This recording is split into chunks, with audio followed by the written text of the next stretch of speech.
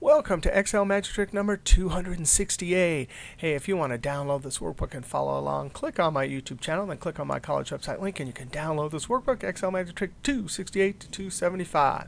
Hey, look, we have some rows of numbers here, and we want to highlight in red the maximum in each row. Let's see how to do that, though, with conditional formatting. I'm going to get rid of this because I already have it there. I'm going to AltOD and then click Delete Rule. Hey, AltOD is the keyboard shortcut from earlier versions. In 2007, you got to highlight, or 2003 too, you highlight, and you always got to be aware of the active cell with conditional formatting when you're doing a formula like this. Home, over in Styles and Conditional Formatting, and New Rule. In 2003, you go to the Formatting menu and then Conditional Formatting. Now, I never do that. I just use the keyboard shortcut AltOD. It works in both versions. We want a new rule.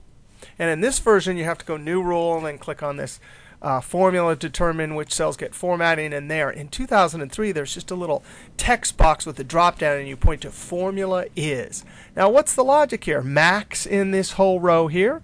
So watch this.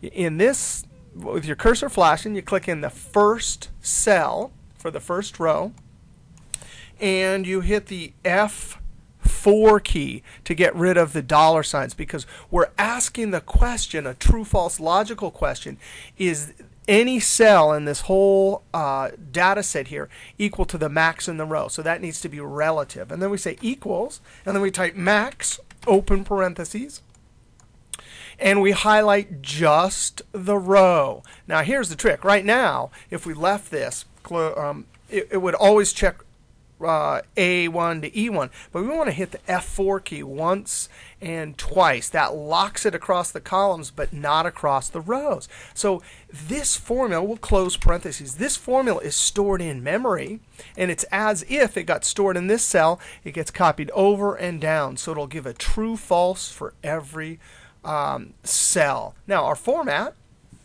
we're going to do red fill. In earlier version that said pattern. And then font, I'm going to do color, font color white. Click OK, click OK, click OK. Now I have this randomized, so if I do anything to the spreadsheet, it changes, and sure enough, it'll update. And it'll tell us when there's a duplicate too. So that's how to do true, false, max in row, please get highlight. All right, we'll see you next trick.